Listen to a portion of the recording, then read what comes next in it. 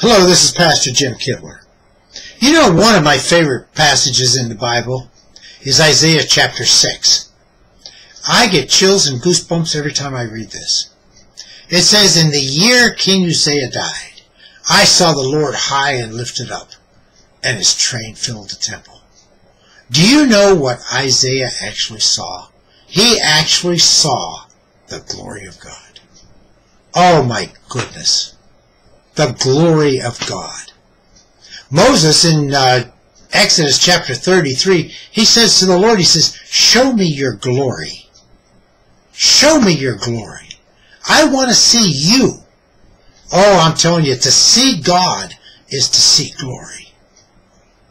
God says, "Nobody can see my face and live, but I will put you in the cleft of a rock, and I will cover you with my hand. And you cannot see my face, but you can see my back as I passed by." Oh my goodness. The glory of God. Moses was so close to the Lord, he said, "I want to see you." I'm telling you what, heaven is a real place. The throne of grace is a real place.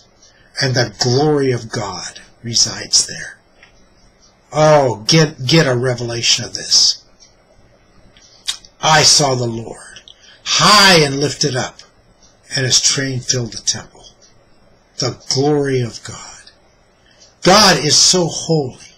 His glory is so abundant that the angels, the seraphim, fly around him, and with 6 wings, they've got 2 wings that cover their feet.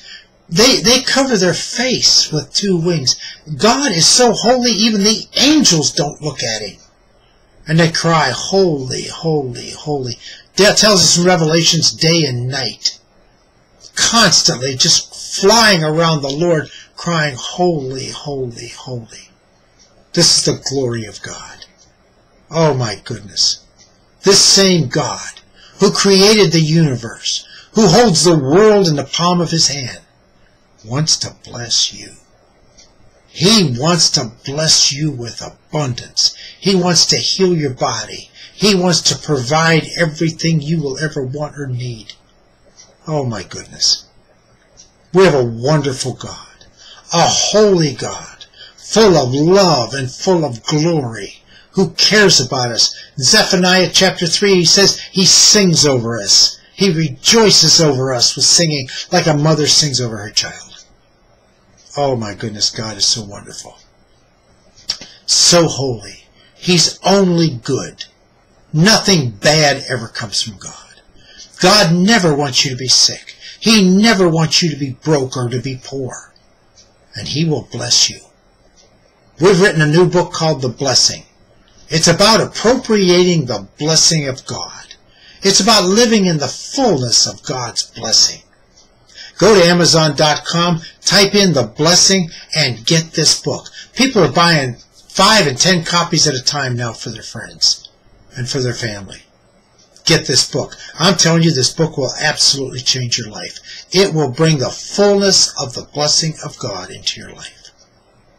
The creator of all the heavens and the creator of all the world, who holds the palm of this earth in the palm, who holds the earth in the palm of his hand. I'm so excited I can't even talk about it. God's so wonderful.